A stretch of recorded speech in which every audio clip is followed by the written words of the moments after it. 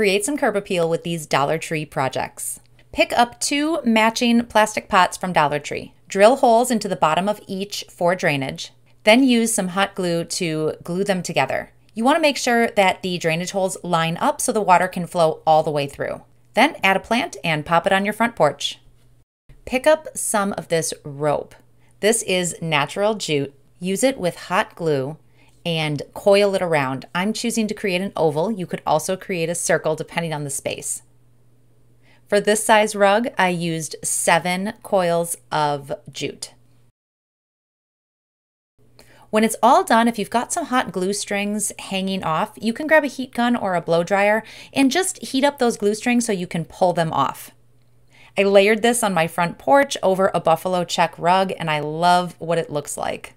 Hi, I'm Kara from Hometalk, and I hope you're loving this DIY so far. But before we continue, I have an exciting offer that'll make your viewing experience even better with YouTube Premium. This ad-free experience lets you watch video after video with no interruptions. With YouTube Premium, you can watch your favorite videos from Hometalk and other YouTube creators anytime and anywhere with the download and background play features. How cool is that? Plus, when you subscribe to this service, a part of the fee helps support channels like us. Want to try it out for yourself?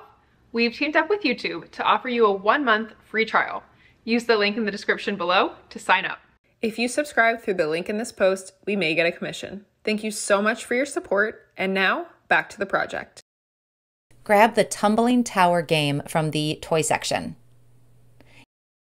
You can leave these as is. I chose to add a light stain to mine. Once they're all dry, I played around with a few different patterns, but this one works really well. I'm creating a flat base with 4 of the blocks, and I'm just going to place them together or glue them together with wood glue so they really hold up. Hot glue is not going to work for this project. Then I'm going to add legs to the outside. I've created a couple different heights with the legs, and now I have 3 plant stands total. What these do is offer a great look for some really small flower pots, but they also get them up off the ground, offering better drainage. I added some flowers in some plastic pots, also from Dollar Tree, and these look beautiful on my front porch. There you have 3 ways to dress up your front porch using inexpensive items from Dollar Tree. I hope this inspires you to create one of these for your own front porch. Thanks for watching Home Talk. We'll see you next time.